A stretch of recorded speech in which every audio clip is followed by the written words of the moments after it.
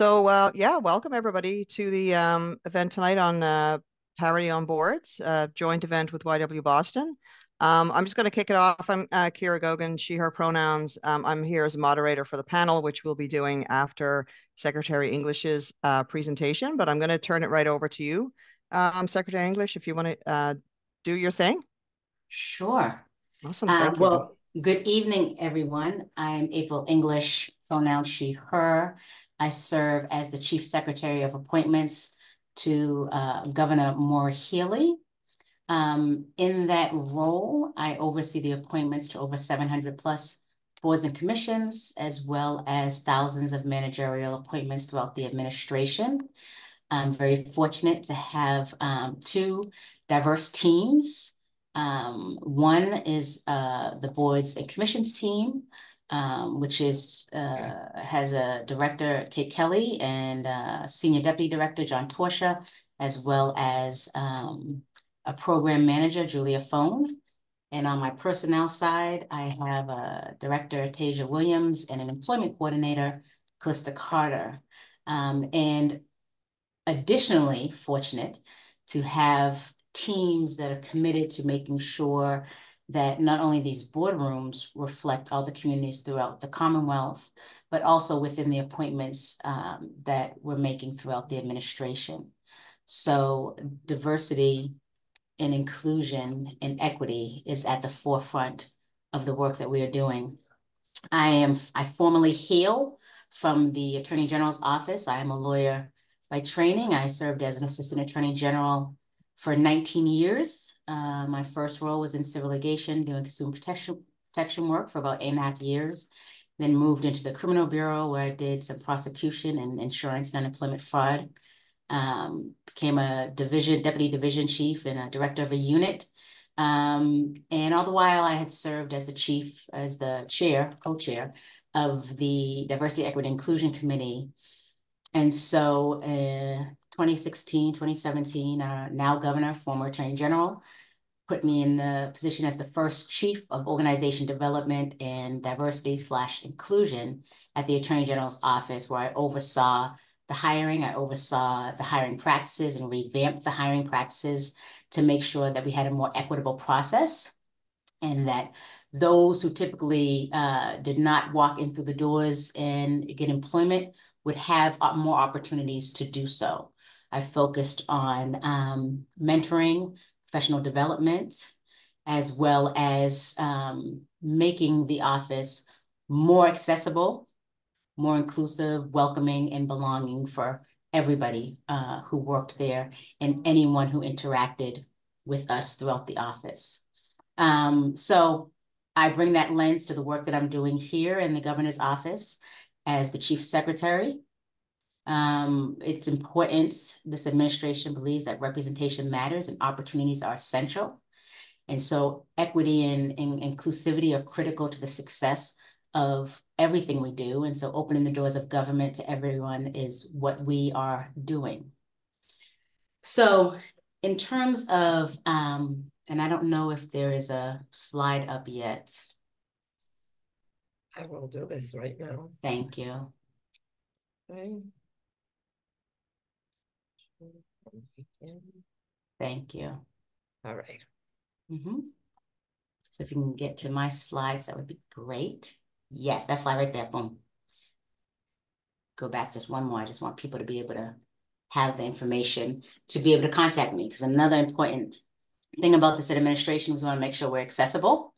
And so I want you to be able to have my email address, which is listed, as well as all the ways for you to look at the numerous boards and commissions that exist throughout the administration, throughout the state, and kind of peruse through them, see what's available right now, see what you might be interested in.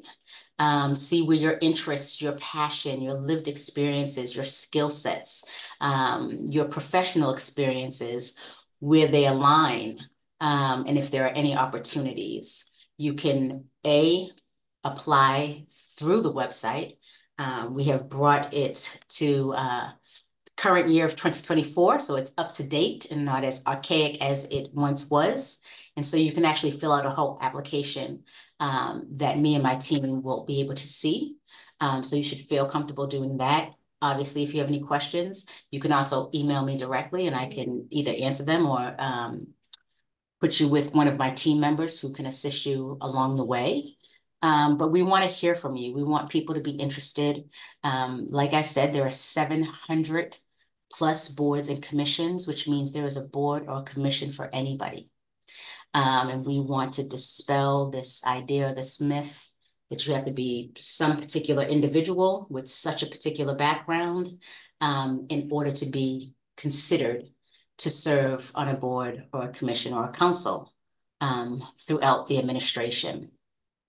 So in terms of, you know, how we focus on things, we go through the numerous boards where there are appointments needed.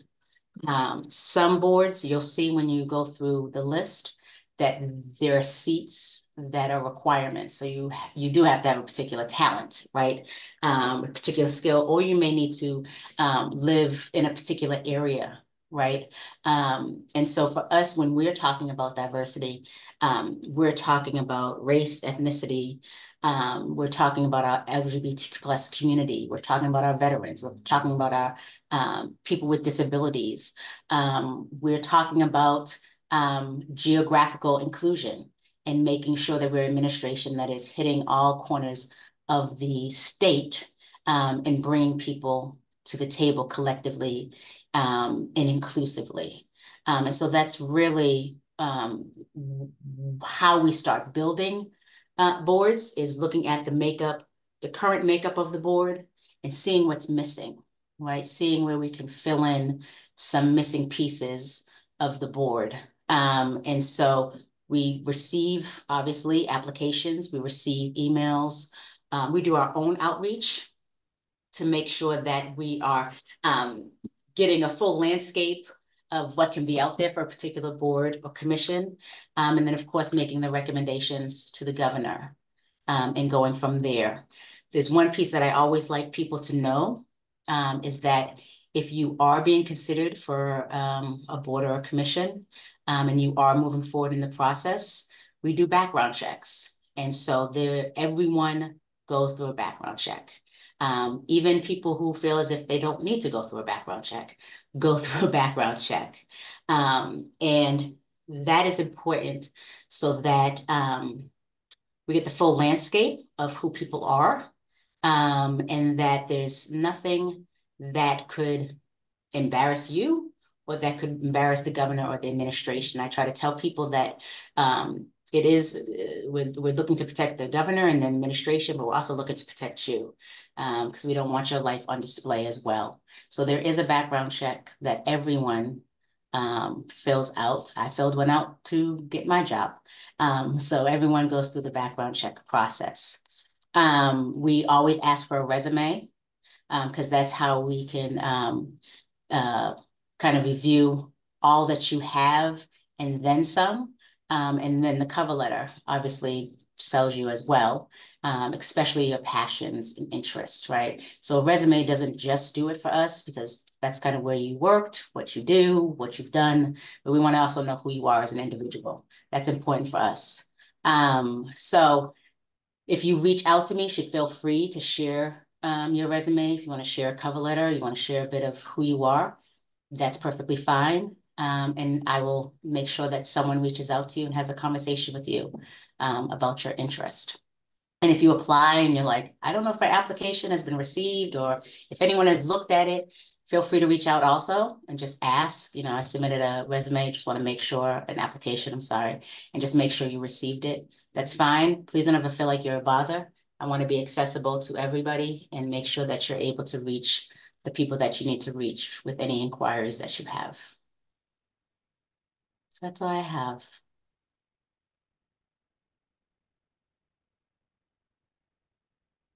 Are people allowed to ask Fantastic. questions in the chat? I think, At yeah, we all? have a Q&A that if people want to have any questions, they can Okay. ask. Okay. I know you don't have a ton of time, but I actually have a question that popped into my Please. head while we're waiting if Mhm. anybody has any Q&A. you mentioned obviously, background checks and, protecting us, protecting the governor. If there's a change in leadership within the Commonwealth, which Yeah. obviously happens from time to Yeah. time, hopefully not Yeah. for a long time yet, Yes. do the boards turn over as well, or are they not like that Yeah. closely connected? Most boards have terms. So, and here's the interesting piece of it is that the term doesn't follow the person follows the term. So say someone resigns in the middle of their term and I put you in, you will fill out that term and then need to be reappointed at the end of that term. You wouldn't get the full 4 years of that term until you were reappointed, then you would have the 4 years. But most of the boards and commissions have a term. Some are at the pleasure of the governor. So yes, a governor could come in and wipe out a whole board and shift it if it's at the pleasure. So that can happen, but typically there are terms, and so we follow the terms. Awesome, thank you. Thank you. I see one question in the Q&A. Let me open it first, please. Yeah, it just says, could the team please Yeah. post any links in the chat? We can do Yeah, that. I'll leave that up to the Yep. YW team. We'll get it taken care of. All right. If there are any questions after I leave for me, please feel free, YW, to send them to me, and I'm happy to answer them. Or you can send individuals my email address as well. You can put that in the chat as well. Thank you kindly, everyone. Fantastic. I apologize that I have to run, but I'm Thank you glad so that much. we're having this conversation, and I know your panel is going to be amazing because they are amazing people, every single one of them. So enjoy the rest of the evening. Take care. Appreciate your time. Thank you. Yeah. Okay. So we are going to transition to the panel. We have obviously 3 panelists here with us. I'm just the moderator, just asking the questions. So I think we're gonna, instead of doing a formal like readout of everybody's bio, we're gonna do a little introductions, ask each person to introduce themselves, and let us know like 1 or 2 things that they would like you all to know about them. And we're gonna start with Kirsten Alexander. Hey everybody, thank you. I am the vice chair of the Essex County Commission on the Status of Women, which is my first statewide commissioner board, but I was the elected town clerk in the small town of Wenham on the North Shore, and now I'm the appointed clerk. And right now I've been swearing people in all week, so it's been a lot of fun, and I can share a little bit about the local appointment process as well. But I have been on board since I was 15 years old. And I think if you really are looking for an honest network of people that you really get to know well, volunteering alongside them over many months of working on projects together is really the best way to go. Awesome, thank you. I'm going to go to Craig next. If you would introduce yourself and a couple of things you would like us to know about you. Hello, everyone. I'm Craig Aarons Martin, Lee Boston class of 2022. So excited for all of those from the Lee Boston community and YW. Super excited to be in company with you. I am a CEO of CCM Education Group, so I have an education firm that works on co-creating some bold solutions that will have young people and the adults who are standing in the gap with them thrive. In some of my capacity outside of my full-time work as an education consultant, I'm also the co-chair for the Massachusetts Commission for LGBTQ Youth, which is the only independent state agency across this nation that does incredible advocacy work, education work, empowerment work on behalf of all of our young people across the Commonwealth, but especially our queer and trans community. I also serve on a couple of other boards as well, where I have served in many different capacities, and I'll share more about that down the line. But I'm excited and delighted to be with you all. Fantastic. Thank you. And thank you for the work that you do, both of you, all of you. But specifically as part of the LGBTQ plus community myself, I think having that, somebody in your corner, especially when you're young, is like so important. So thank you for that. Keisha, you're up. Good evening, everyone. My name is Keisha Brice, and I am the chair of the very first Cannabis Social Equity Advisory Board for the Commonwealth of Massachusetts. Although I've served on many boards before, this is my first state board appointment, and I'm looking forward to continuing our progress that we've been making. And I think one thing I'd like to share with all of you is that I'm here today because I am extremely passionate about being a change agent. And one way to do that is by being involved on a board, and encouraging you all to consider being involved on a board as well. Thank you. Fantastic. So that actually kind of leads nicely into our first question anyway, which is, after learning about boards and commissions, I'm sort of curious as to why did you join one? I mean, obviously, I think there's a decent time commitment. And you mentioned that you're like passionate about being a change agent. So what sort of led you to joining like boards and commissions being the way that you I guess the way that you advocate and you're in that change agency that you want to do? Sure. And I'll start.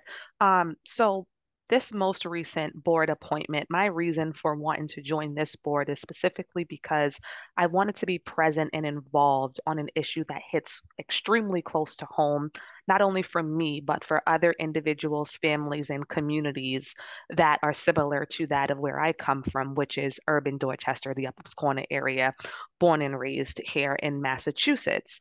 And particularly for the Cannabis Social Equity Advisory Board, the intent of that board is to kind of shine light and provide support for communities that have been historically marginalized by the war on drugs. So for me, it's number one, a personal fulfillment, but also a way to literally be the change I want to see. Yeah, no, that's great. I appreciate that.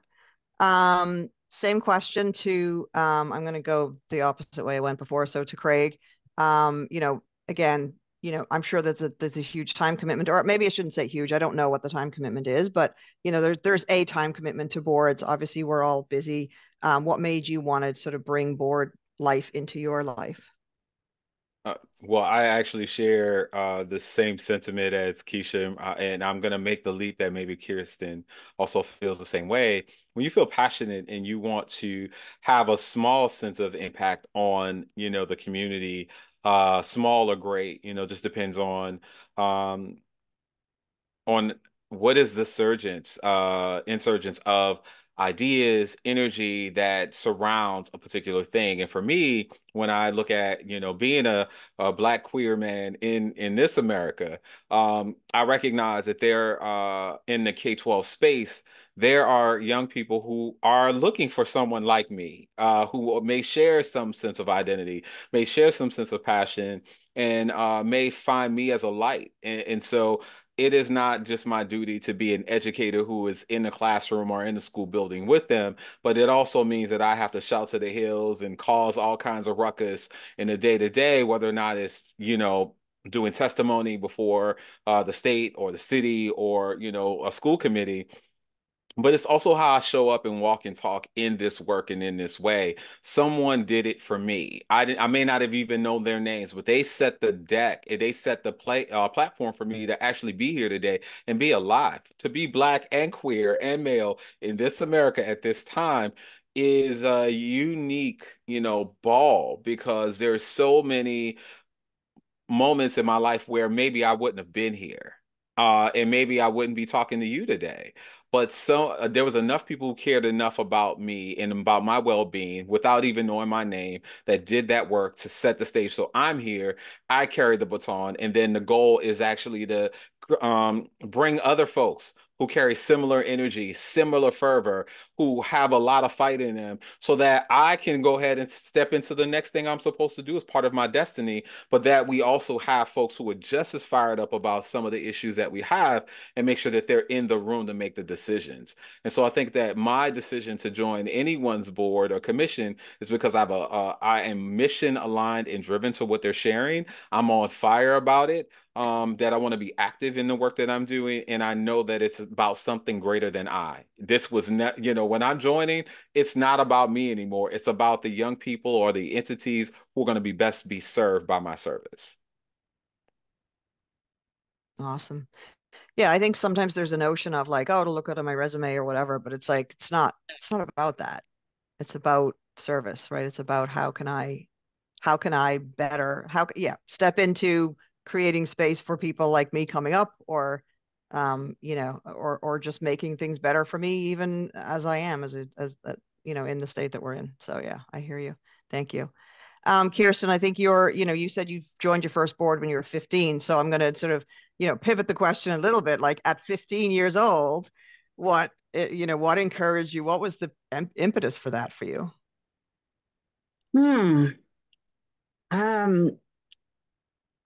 I had a great teacher. I was the Massachusetts Junior Classical League. I was the historian the first year and the president my senior year in high school. It brought me to high schools across the state, and my teacher drove me to, way out in Western Mass, out to Lynn High School. I mean, just all over the place. And actually it kind of ties back to the Essex County Commission on Status of Women and why I joined, because it is regional. And, I think we can all end up in our bubbles.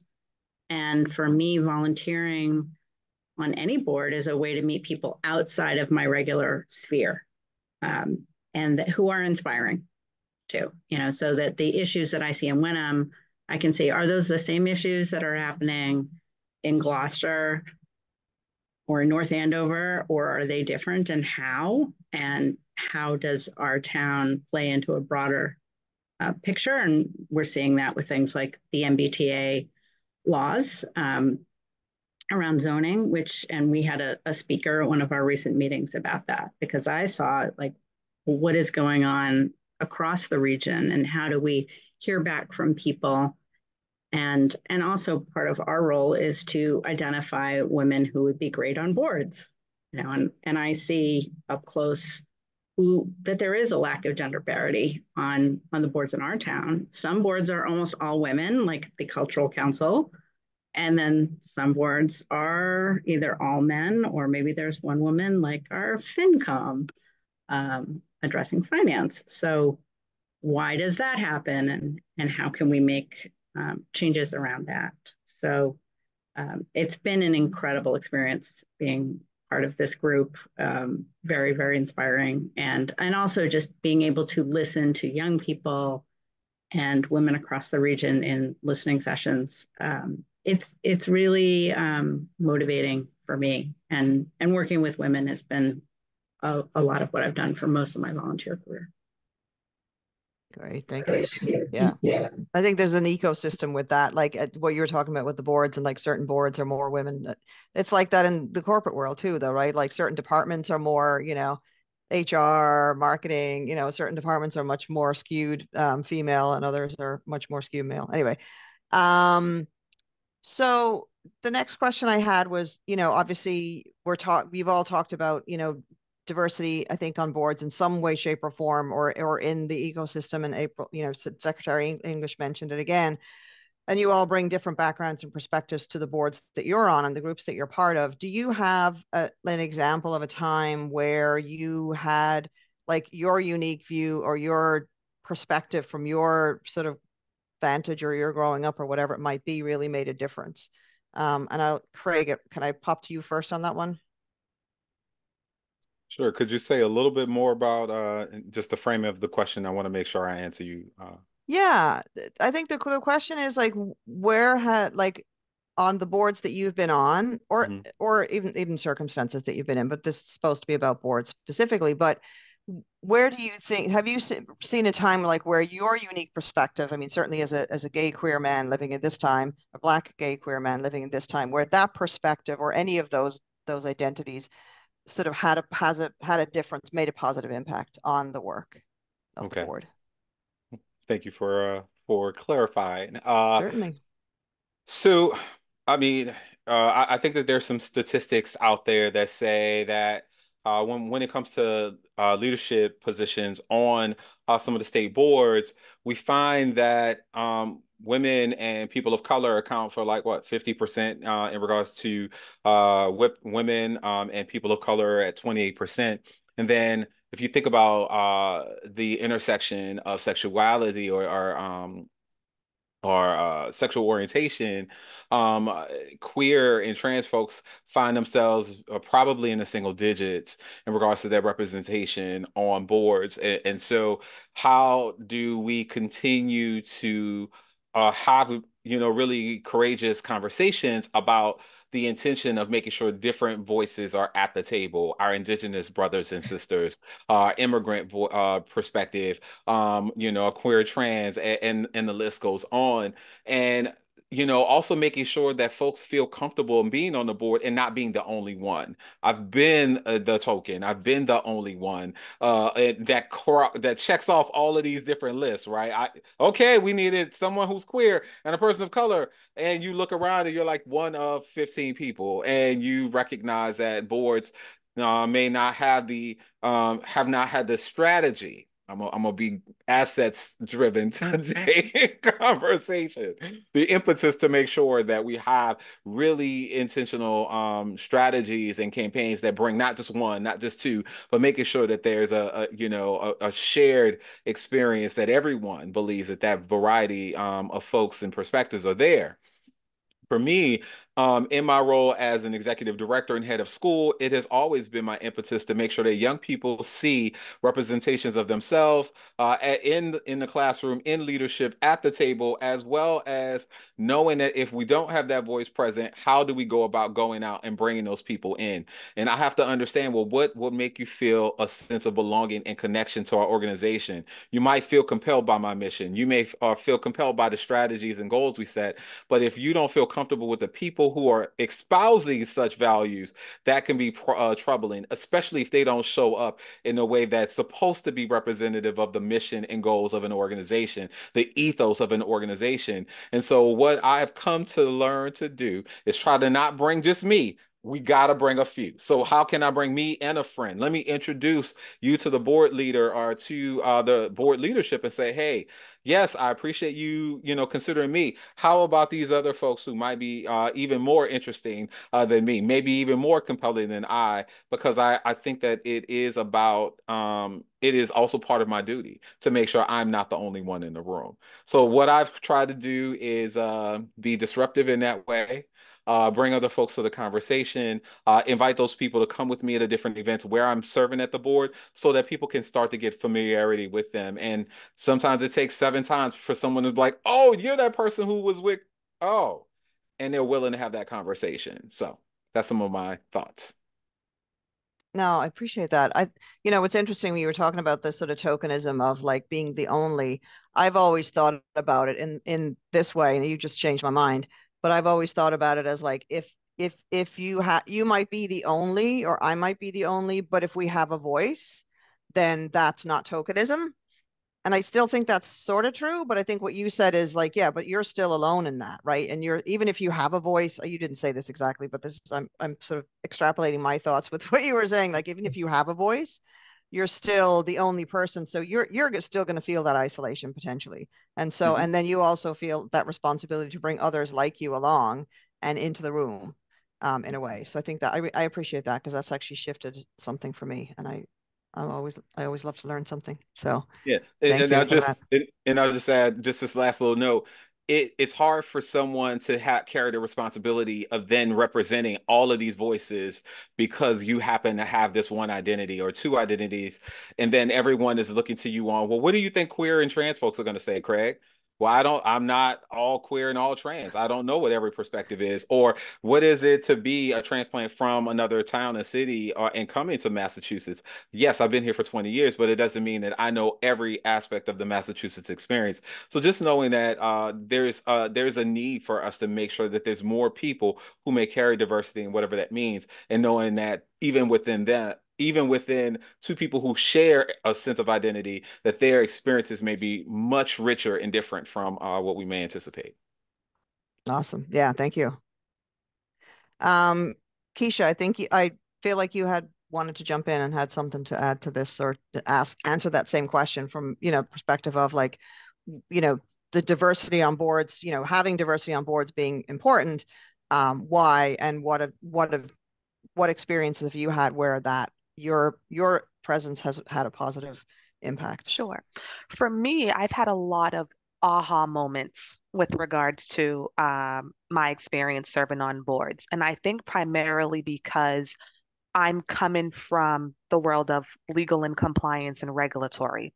So I'm bringing that background with me where I'm interpreting rules and regulations. I'm interpreting the risk that comes with those rules and regulations. And I'm also looking at how certain rules and regulations could be biased and or discriminatory towards a certain group of people or a certain type of company or any situation that they may be. So a lot of times when I'm in a board, I'm always saying, well, yes, this may be good for this cause, but how is this going to negatively impact the other demographics of people that we aren't thinking about?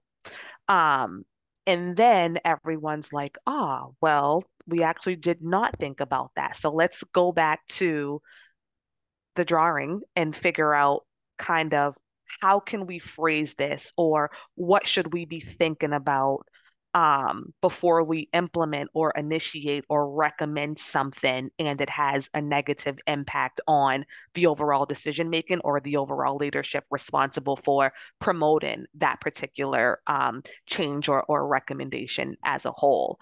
I've also been similar to Craig, the only one in the room, either the only woman, the only person of color, or the youngest on a board where the majority of individuals on the board have been in their positions within the, that organization or status for 10 plus years and I'm the newbie. So I'm challenging the old ideas and thinking about the new ways of doing things. And often I think because you're the one in the room that looks different, that acts different, or that's perceived differently, you're also the one that's most frequently challenged because people aren't understanding your perspective and where you're coming from because they haven't thought about it. So for me, diversity stems from not only race and socioeconomic demographics, but it's important to have diversity in experience. Because my experience as a Black woman could be very different from the experience of another Black woman. Or from that of a Black man, obviously, as well. So I think that it's very important when looking at the diversity on the board or looking at boards that may be of importance or interest to you to not only think about what you can contribute to it, but also what you can take away from it. It should be two-sided. I love that. Yeah, thank you. Thank you. I have another question for you, but I'm going to go to Kirsten because I have to ask her this question. And then, and also I just want to mention too, for the folks on the other side of this, please, if you have any questions, pop them in the Q&A. We're going to have, I think, a lot of time for questions after this, so we can certainly do that. But I just, might as well start kind of putting them in there now if you have anything. Kirsten, same thing for you. I think, tell us about a time when your unique view or your unique perspective made a difference, and also what your thoughts are about diversity on boards and why it's important. I'm going to start with the second part first. Before being a town clerk, I was a consultant, and one of my clients was Harvard Business School. And I got to go to an event where one of the professors, Frances Frey, talked about her research on corporate boards and diversity on them. And she found that, yes, one person, totally a token, two people of a different look or background or whatever it was, still tokens, the third person was what changed it. Because it wasn't like, oh, we're going to ask the woman. Okay, woman, tell us what women think. Now it's three people. You have more diverse opinions amongst those three people and everyone else, and it starts to be just part of the norm. And so I think that is the goal. And I love, Craig, what you said about bringing people along. I've heard about women in mathematics who say, I'm not going to be on your panel unless I'm not the only woman. And I think that's genius, just insist on it. If you have that privilege to say, yeah, no, you don't get me unless there's like at least two other women here or two other people that are not old white men, for example, which is the predominant vision of what a mathematician would be in that case. For me, I think one of the perspectives that's been really helpful for me is I'm currently on the Boston Desegregation and Busing Initiative. I was one of the kids on the bus the first year of desegregation. My brother, who was adopted and 3 months younger than me, is Black, and I'm white. And we grew up like this transracial twin set, desegregating every space we walked into. And so I always knew we were treated differently in different spaces. I knew that I had certain privileges. And I think we both became kind of bridge people who understood a broader world.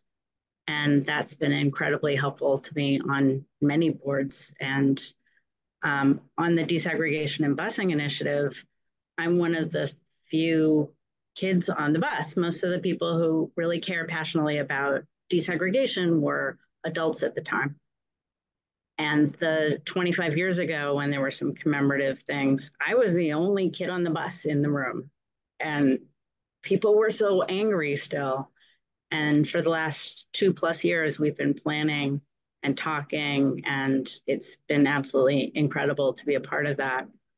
Even though I was only 5, when it happened. But then I was in the schools, and most of the rest of them were not. So that's been very meaningful for me.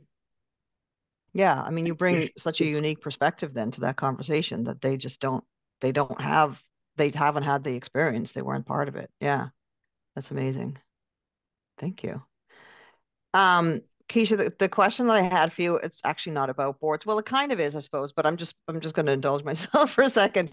But you mentioned that you're on the Cannabis Commission because of the stigma around the war on drugs and how that stigmatized the Black community. Has the legalization of cannabis in Massachusetts destigmatized that at all? Has it changed anything, do you think? No, because I still think there's a disconnect in terms of the education and the historical component of the war on drugs and the cannabis industry itself. I also think that the cannabis industry came to light because there's a whole bunch of rich white men who were able to make billions off of it. And then again, it's kind of, and I will say this, too little, too late, where it's like, okay, now we realized we took something that has negatively impacted communities and families of color for generations to come, and we've legalized it and we've allowed more Caucasian white men to become million and billionaires off of this product. And now we realize, oh, by the way, we forgot about the people who this historically has negatively impacted. So let's go back and revisit how we can band-aid and patch things up a little bit. And is that the work of that commission, that sort of band-aid and patching? So I think that the commission is doing lots of great work. And I think that the Cannabis Social Equity Advisory Board of Massachusetts is a huge step considering the evolution of the industry itself. And number one, it was an extremely premature industry that I like to use the analogy of building and flying the plane at the same time when it comes to understanding cannabis in general and the historical component of it, but also the legalization component of it. Cannabis still is not federally legalized. We are just now in the talks of federally descheduling it. And states are still in the process of pardoning, people who have been negatively impacted by crimes that are associated with cannabis in general. So there's a lot to go, not just at the Massachusetts level, but at the state and federal level in general. But I think that the work that we are doing at the CSCAB has been evolutionary, and there's more work to be done. But then the 1 year that we have been involved, we've identified loopholes. And I think that part of being on a board is one, identifying those loopholes, but two, identifying solutions to solve and resolve and prevent other states who aren't there yet to look at Massachusetts as a model for, hey, this is what they've done, this is what they've discovered, this is what they've changed. We should follow them and turn it up a notch. So it's okay to be the blueprint. Yeah. Okay. Thank you. Thank you. Yeah, it was just a curiosity that I had when you started talking. So it's Sure. No worries. Figured we had a few minutes. The last question that I have on our little list of questions is actually it might be a twofold question. I mentioned earlier, Craig, you were talking about the passion and everything, and I said, some people might think of this as a sort of a resume builder, but obviously it's a lot of work and time commitment. I keep saying that it's a lot of time commitment. I actually want to ask, I guess, what is the time commitment? I guess it's different for different boards, but why should somebody think about, other than all the reasons you've already stated, think about joining a public board or commission? And is there anything else that you wanted to add about what you found rewarding about it? And I think I'm going to start, Kirsten, with you. Yes. I have thoughts again. All right. So one of the things I've learned in all kinds of boards and also informal groups is that if you really want to make change, you need to do it with a small group of people. And trying to do that change by yourself, it's just not going to happen. So you need to find other people who are like-minded and willing to put in some time, because if you are doing it all by yourself, you're just going to burn out, right? So, but if you can spread the work around a little bit and be inspired by each other, it really keeps you motivated and you get things done. It might take 20 years, but you will see change. I have seen incredible change since when I grew up in Boston, when I was a young woman in Elkham's Corner, living in a 3-decker, and my state rep was Marty Walsh, who came to our neighborhood association meetings every month. And to see him become mayor and then Secretary of Labor after, hanging out at St. Mary's Women and Infant Center for our meetings, it's kind of mind-blowing. But also to see the change that we made together in our own neighborhood, which was pretty rough at the time, but also thinking about how to keep people there who wanted to stay, and those equity issues, which I don't think we succeeded at in the end. I'm going to ask a quick follow on though, how, like you said, obviously change takes time, and I guess intellectually I know that, but I'm not always a patient person. How do you keep motivated for 20 years trying to make a change? And I mean, I guess maybe it's a stupid question, because maybe the answer is, well, if you care that much about it, you will. But I personally find myself getting disillusioned when things take a really long time. And maybe that's naivete, I don't know. But how do you keep yourself motivated over time like that? Everything takes longer than you think it's going to take until it goes and changes overnight. So, I think about things like marriage equality, which I worked on and was so exciting when it finally happened. I think about helping to elect the first Asian person to Boston City Council, the first woman senator in Massachusetts history is Elizabeth Warren, which is a little shocking. Growing up, our Boston City Council was incredibly racist, sexist, everythingist. So to see Boston change that much in my lifetime, I'm really proud of it and have been a part of it. And also to bring that spirit out to the suburbs too, where it's important. And I've always taken the tack of, and I walk into an organization and it is like the whitest room I've ever been in and going, do I quit or do I change it from within?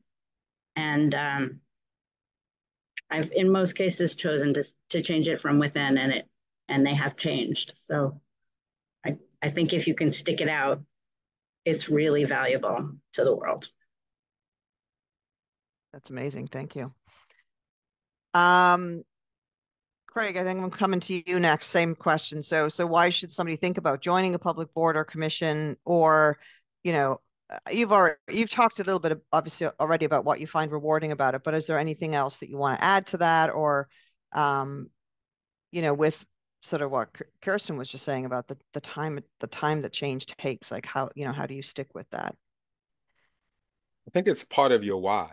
It has to be core to you. It has to cause you to wake up in the middle of the night and say, like, no more. Absolutely not on my watch. You know, if I'm gonna quote Ian Levin for a moment. What we have seen over the last 5 years and longer, right, is Roe versus Wade being overturned, right? And you saw that all of a sudden reproductive justice efforts, like there was a sense of security that this law in the books, or was going to preserve women's rights.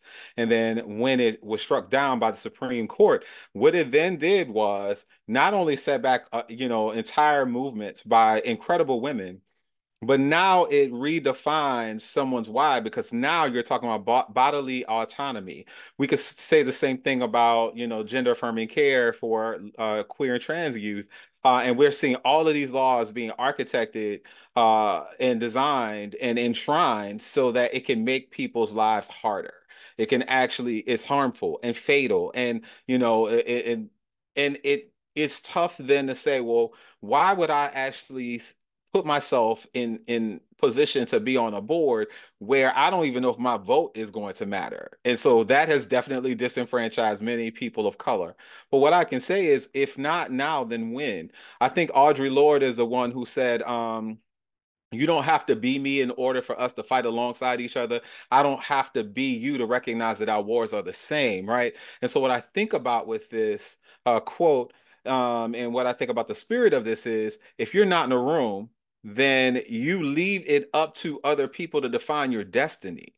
And so if you want to make change, then it starts with getting in the room. Then it means bringing other folks along. It means that you now have to shift the narrative around how people are seen and viewed and the impact. You have to bring the research to the folks, even your lived experience, and make sure your voice, as well as the other narratives of other people, are brought into the conversation. So it's not just singularly about you, but it's about the collective. It's something greater than I. So as I started, this is bigger than me. At this point in my wonderful age, I understand that my fight is for the next generation who's looking at me and like, where were you? What did you say? I can search the social network right now and see that you didn't say anything that mattered to me, and knowing that this is what I'm inheriting. So I have to go and be on boards and be in places and spaces where I might not have the energy, may not have the time, but I have the passion and fire to do so. And that I also know that if I start to help enshrine policies, laws, regulations that have to be abided by, there has to be ordinances of certain percentages of people who are represented, who are making decisions financially as well as from a policy perspective. That's the board you want to be on. You can start small if you want, but I'm like, get on the boards where people are making decisions about government contracts, housing ordinances, segregation, zoning. Like, you need to be in the room. And we just saw that we have April English, Black woman of color, in such a pivotal. She's saying we're looking for folks. So why not put yourself out there. Your lived experience is your license, it's your certification, it is your permission to be in the rooms and help make the decisions that will shift the destiny of people who may not even know your name, but will know that they've benefited because you put all of you on the line. And I think that's why I keep doing it. And that's what I would encourage other folks to be considering as well.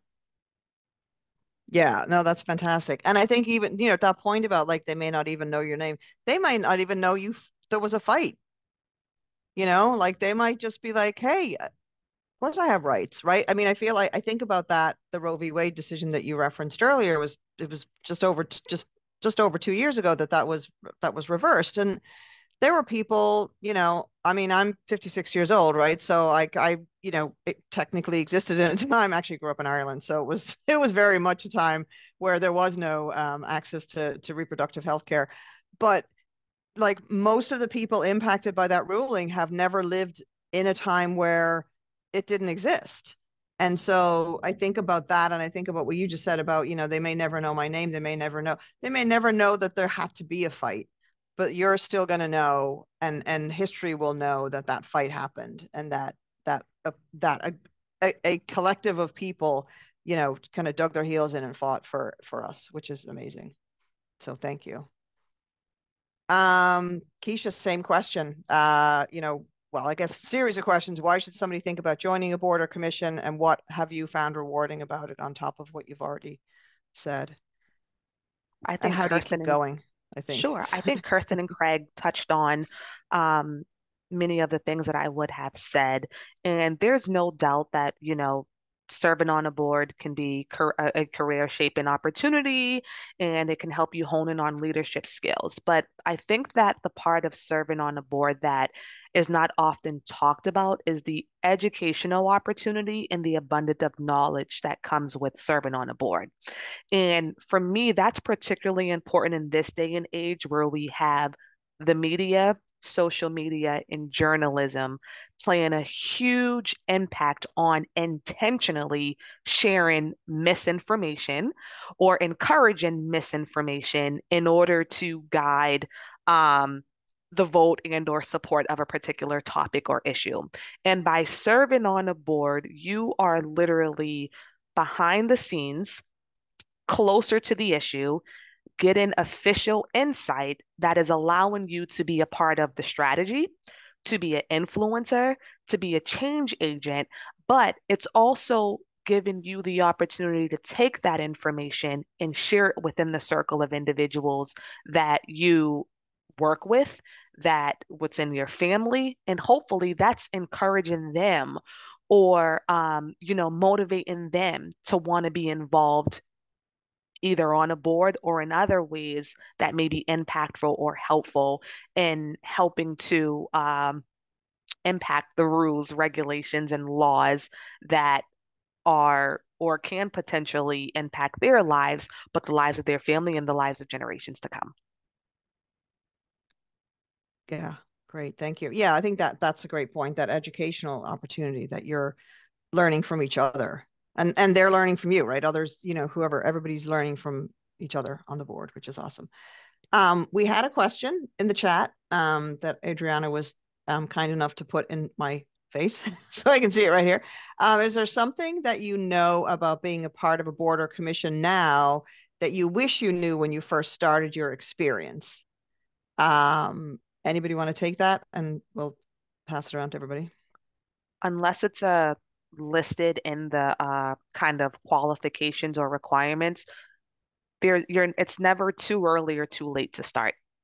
That's one thing that I would share with everyone. There were so many times where I thought about serving on a board, and I had people in my ear saying, "Oh, well, you're too young for that," or, you won't get selected because of your age. And that wasn't the case. Awesome answer. Thank you. Kirsten, Craig, either one of you have? Okay, Kirsten. Yeah, I would say take the time to learn the rules. So the Massachusetts Junior Classical League taught me Robert's Rules of Order. And I have been on a bunch of bylaws committees, and I have to say, read the bylaws, know the bylaws, because if you want to, whoever knows the rules the most is probably going to control that board, right? And when decisions get made that are not proper, but you know the rules, you can push back and say, like, no, we have bylaws. That is not following bylaws, and they're there for a reason. It's not always fun or comfortable to be on a board. I think that would be the other thing I would say, especially when you are not agreeing with everyone. It can be really uncomfortable, but I have been on boards where I feel like the things I said planted a seed that sprouted maybe 5 or 10 years later. And maybe no one else was ready to do that thing yet, but it kind of nudged us onto the path. So I would say don't be afraid to bring your whole self too. Fantastic. Thank you. Craig, anything on your side? What you wish you'd known when you started? Yeah, the things that I would add, I agree with both of my colleagues here. I would say listen more than you speak. So listen to perspectives, listen to the language, listen to the flow of things. You'll learn a lot. And I think that that's very important. I also think about building bridges and not walls. So figuring out where are you able to build really great relationships with allies and possible mentors who are going to be with you on the board. And just know that part of this, even if you have a divergent perspective, that you can find a commonality in the passion of whatever is the work. So I think about that. And the last thing that I think about, and it has been something I'm continuing to do, is not being afraid to ask questions, getting curious, be annoying, and be okay with it, because you don't know what you don't know. And it's good to ask questions of, well, why are we doing this now in this way? Are there other ways we've explored getting at the same end? Because it's very possible that no one has thought about that as a question. They've just done it because that's the way it's always been done. There's still great ways to get to the end, whatever that is, uh, by starting with curiosity and embracing that as a vehicle for change as well. Fantastic. Thank you. Any other questions from the attendees? And I'll also invite, I suppose, any of you have any questions for each other, or Aaron or Adriana, if you have any questions for the panel as well. I mean, we have a little bit more time, I think. So just curious if anybody else has any questions.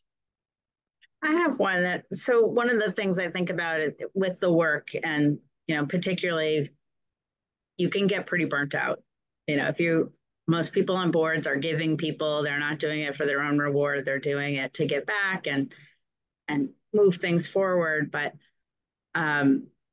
is there a time where you felt like, okay, I can't do it right now, and I'm going to pass the baton to someone else? Because I feel like it is a relay race. It's not, a marathon for one person. So I don't know. I want to talk about that a little bit. Oh, I just dropped my, okay, assets, right? Assets based. Okay. So I've okay. All right. So I've just resigned from a couple of boards. And one I think both are designed and on their way to doing some really good or great things. Um but I had to make a decision on whether or not my service to that committee was valued and regarded, as well as whether or not I felt like there was forward momentum in regards to the mission and strategy. And there's elements that felt very core to me in regards to why I felt compelled to join that no longer are. And so I feel like my service and time was time well spent. And there will be other people who will join and will add something different that I cannot, because my time is over. And so I also will name, there are going to be times where you're going to just say, hey, you know what? This no longer serves me. It may not, and it may not even be serving the organization in a way that it can. And so that's where you have to do a deeper dive to say, well, is this one of those strategies where I bring someone else on who's just as fired up about this and maybe they want to join it? Or maybe you just say, you know what? I don't even want to hurt my friend or my colleagues' feelings and invite them to some chaos that they may or may not necessarily want to navigate. And so that also means that you have to be very clear in why you are making a decision to transition. And so I'll just say I have, and I'm on a number of boards and love board service, but I also understand when my time is done because what I came to bring to it is over. I'm okay with saying, say la vie.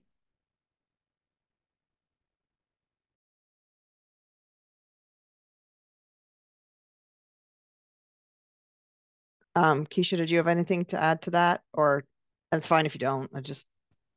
Craig took all the words right out of All my right. mouth. And Okay. I guess the only thing I will add is that serving on a board is another job. So when you think about work-life balance, it's important to take into consideration one, the original intent behind you joining the board and whether or not you can continue to pour into it and whether or not it's continuing to pour into you.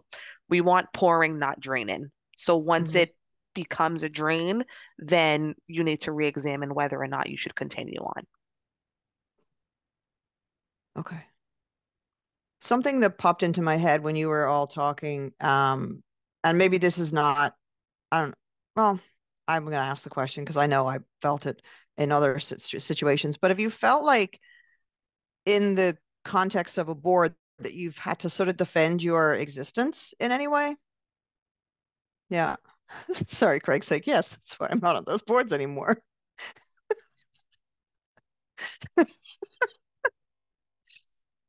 Sorry, putting words in your mouth. But yeah, so nodding. I mean, we don't need to extrapolate on that. If you don't want to, I just was curious because I feel like it's probably like as, yeah, there's going to be times when those things happen, right? Yeah.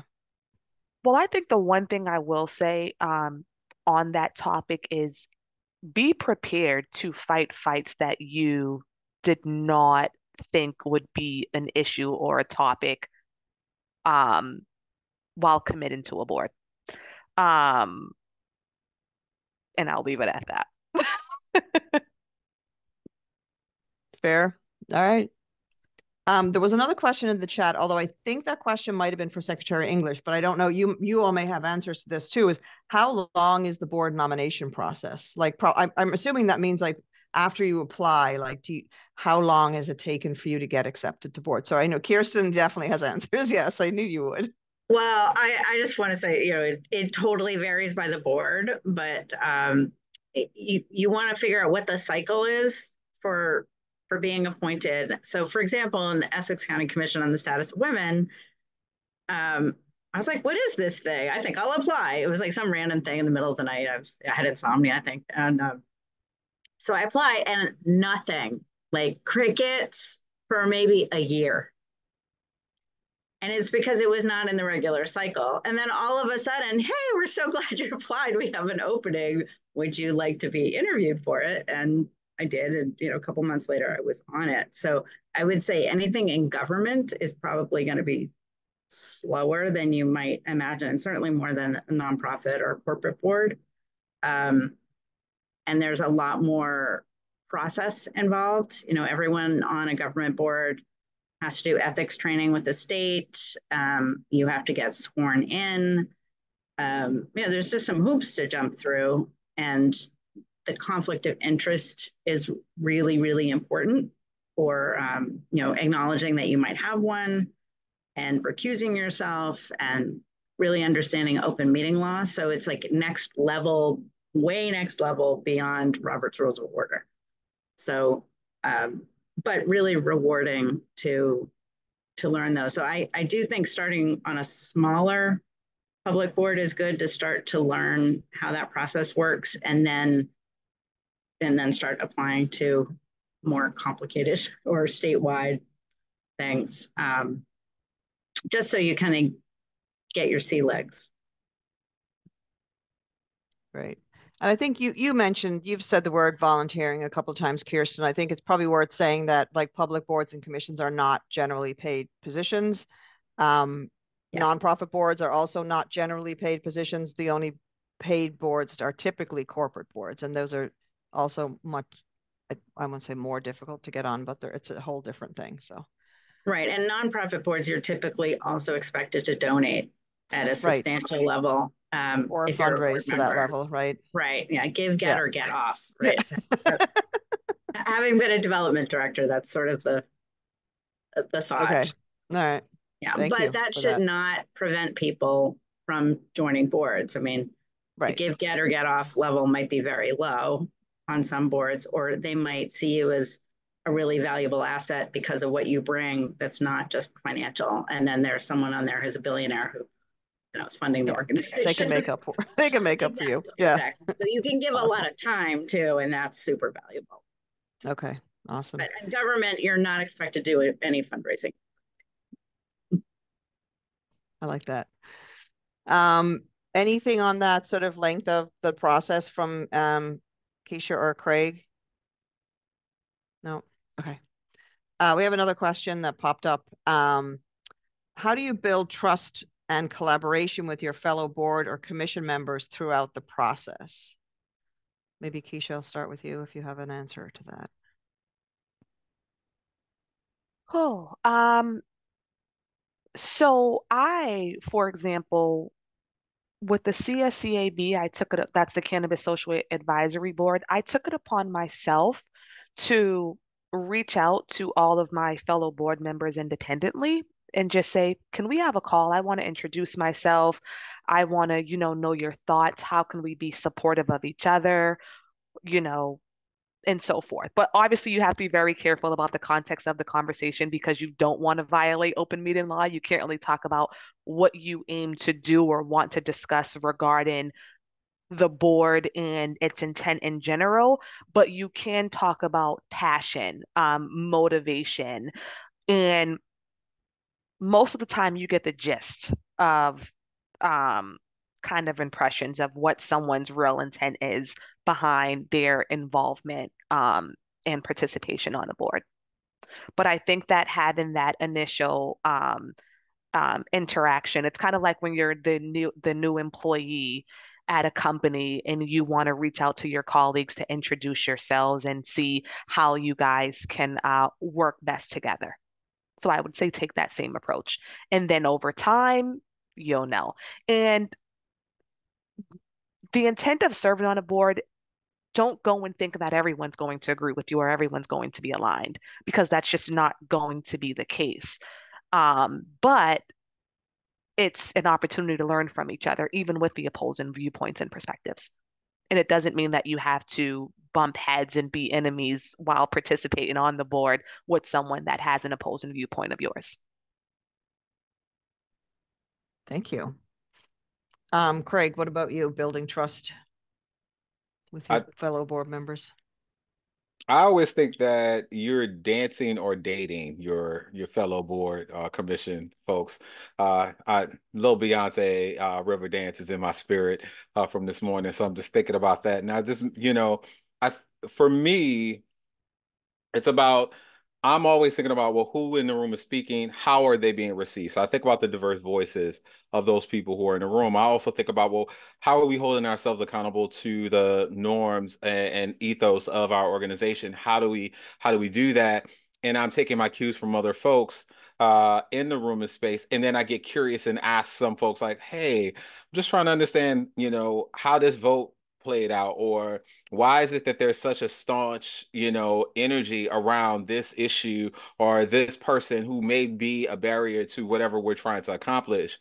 And then thinking about, well, what are the ways you can network? Very much what Keisha spoke about. How do you build out like a 15-minute coffee or a conversation to get to know who that person is? Why are they committed to the organization in the way that they are? And what are they? What is keeping them there? What is keeping them there? And I think that that's also just as a key to this is I'm not only here, but I'm still serving and choosing to continue to serve. And I want to understand why it is that you have given years of this to this organization or to this entity.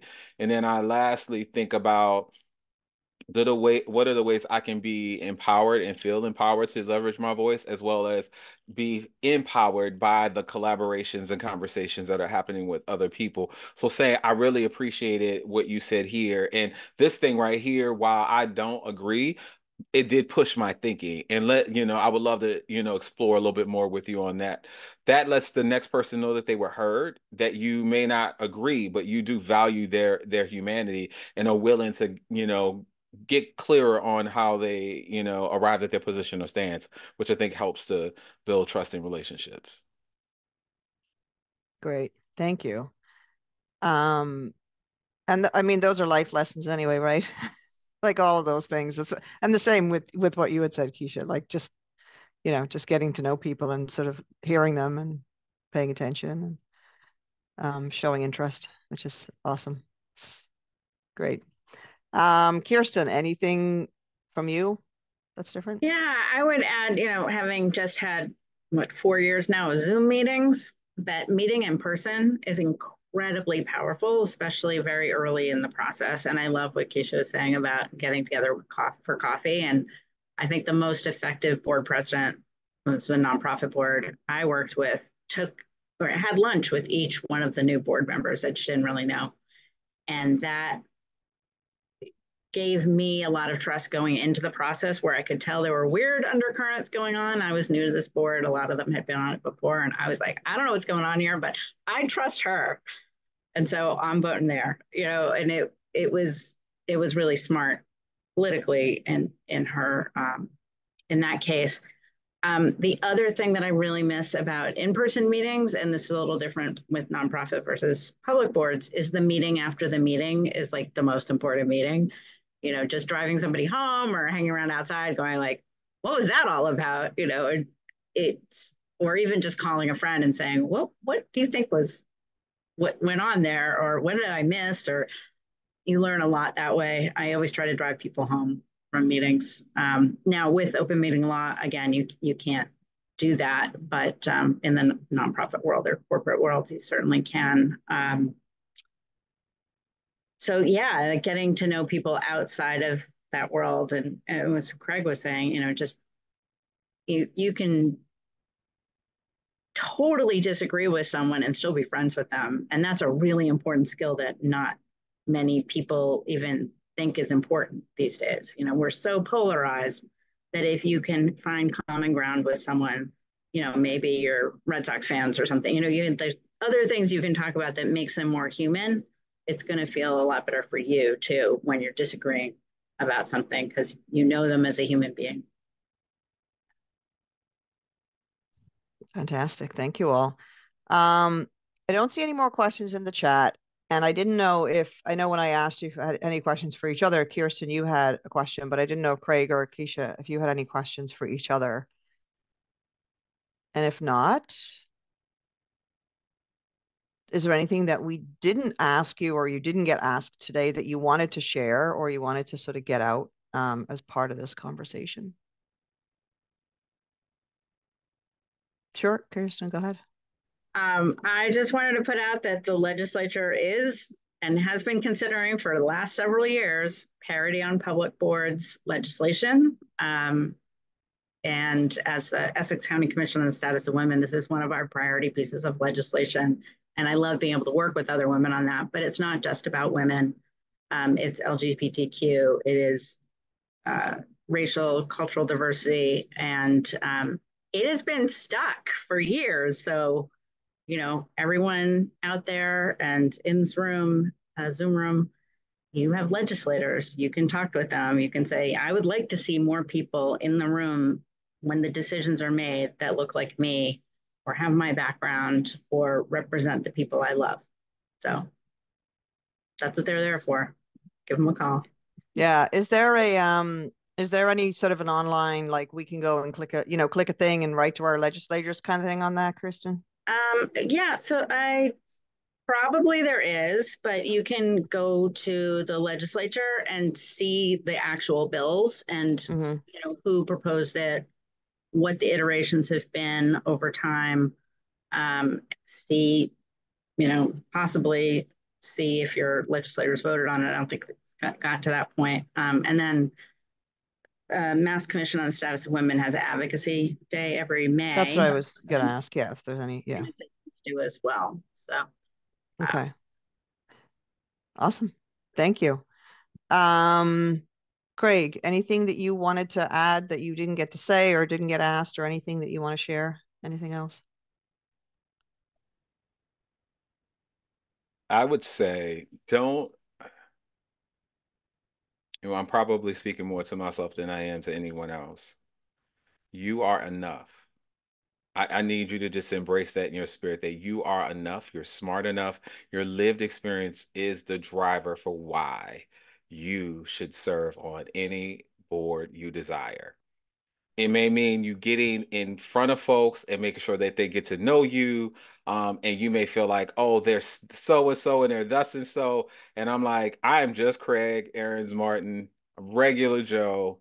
But the thing that I believe has made way for me is because I'm willing to go into spaces, have conversations, get to know people as Craig, not because of any other thing. And I just don't want people to lose sight that your voice and your perspective is important. It should ignite you to say, I'm willing to put my name in there and see what happens. And know that, guess what? There are other folks who probably felt the same way. And then once you got in the room, there was a welcoming that hopefully will make you feel like, okay, I did make the right decision. And if you didn't, reach out to us, because we'll go ahead and light a fire to somebody, and make sure that you feel welcome, because I think we count ourselves out. We get scared by, here's all the requirements. These are all the things. Oh, that's the governor's. I don't know if I could do that. Yes, you can. Yes, you can. Regular, everyday folks are changing the game all the time. So that would be my advice. Thank you. I like that. I like that just you are enough. Like, anyway, right? Yeah. Hopefully that's another life, another life mantra. Keisha, anything from you that you wanted to say that you didn't get to say, or anything else that you wanted to share? Everyone has been spot on. Awesome. Yeah, I mean, this has been like just a very enlightening and fun conversation too, which is always important to me anyway. I think we're okay to close early here. I mean, we've covered it all. Everybody's asked all their questions and we've answered them. Well, you've all answered them. I've just been here chatting. Um, so yeah, I guess I'm gonna just let everybody go. And thank you so much for your time, for your thoughts, for your sharing and your willingness to sort of be here and have this conversation, because I think it's an important one. And I, for one, like I said, appreciate it and learned a lot. So, and I know everybody else did too. So thank you and have a great night. Thank you, you, everyone. Go forth and Bye. apply. Yeah. Yeah. Thanks, everybody. Night. Night.